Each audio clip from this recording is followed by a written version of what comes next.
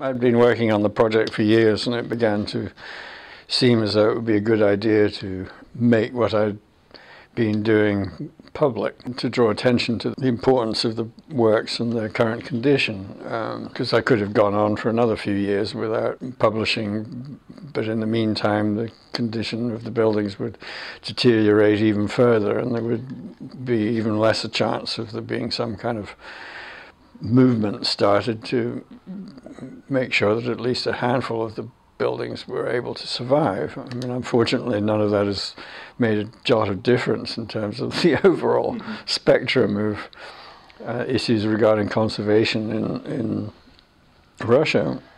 It's certainly the modernist legacy. It's just as badly neglected now as it was then. I mean, I'm sorry to report that there isn't a single success story to point up in terms of any movement forward in terms of the idea of the buildings being able to survive and move on into the future.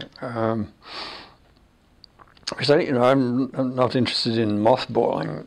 I mean, the whole issue of conservation is a very large problem and needs to be thought of carefully. I mean, you can end up with a handful of mothballed buildings that are indicative of a certain idea, but maybe don't have any real validity in terms of the modern context. And so, I don't really want that to come to pass, but at the same time, I don't want to see masterpieces of the order of the Ginsburg-Narkomfin building ravaged by completely thoughtless renovations, I mean, which is an equally, well, it's a possibility that exists alongside with its destruction, which is, they're both equally, it's about equally bad solutions to the problem. Why does the work continue to resonate?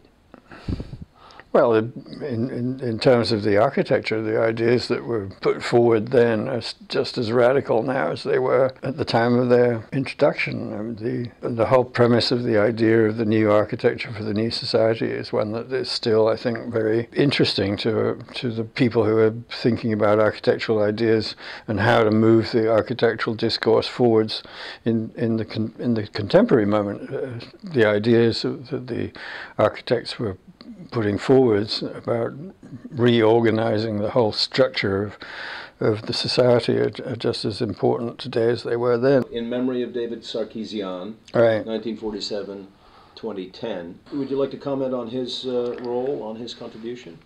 Well, David was, I mean, he gave the go-ahead for the first exhibition, and he'd said, well, the only space I have available is the Ruina, and that was the space that I had always dreamed about putting a show up anyway since the first time I saw it. So of course I leapt at the opportunity, and this all happened in about 6 weeks flat. There was no time at all from start to finish till they had to be hanging. So the last print, which was the bakery, coming off the plotter as the taxi was waiting to take me to the airport. And that was here? That was here on 20th Street. Yeah, and I rolled them up in a tube and carried them in. Done very simply. It was done for economy and speed, and so we just had no frames. They were just hanging in space, supported by some metal V-section stuff bolted back to back through little punch holes in the edges of the paper of the prints. Very effective in terms of the kind of immediacy of the objects hanging in space. They're all more or less the same size, except. What was the key to the design of the radio tower by Zhukov on Shobolovska Street?